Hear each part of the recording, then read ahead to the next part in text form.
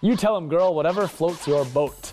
So while fans had plenty to say about their own athletes in Sochi, they were also talking about athletes from other countries, most notably in the men's snowboard halfpipe finals. Athletes and the judges, that is.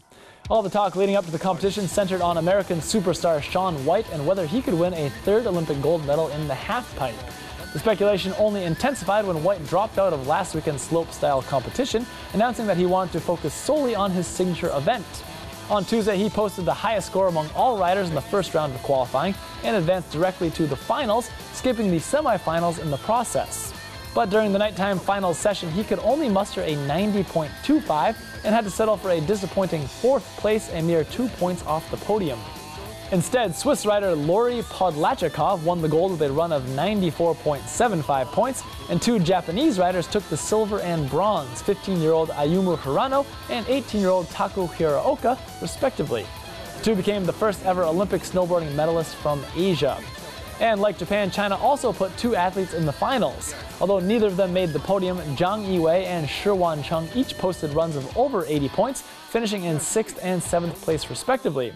Some bristling Chinese fans complained that the Japanese judge, one of 6 judges in the competition, scored the Chinese riders lower than usual, but that was actually not the case. Ayumu Hirano is so sick. Only 15 years old? He's not a talent, he's a god. Poor Shaun White, but it's a young person's sport after all, and White is already 27 years old. No one's invincible in the Olympics, except Michael Phelps, but no matter what, White is the god of the halfpipe. When I played computer games when I was little, I played Shaun White snowboarding. For a lot of older snowboard fans, his name is snowboarding. The damn Japanese judges give China the lowest score every time. Those people attacking the scoring, I'm speechless. They cut the highest and the lowest scores and take the average of the other 4. So no matter how low a score the Japanese judge gives, it won't affect the overall score, okay? Hope in the future, China making the finals in the Winter Olympics isn't news. Now the judging is interesting because sometimes judges score an athlete from their own country, which doesn't seem quite right.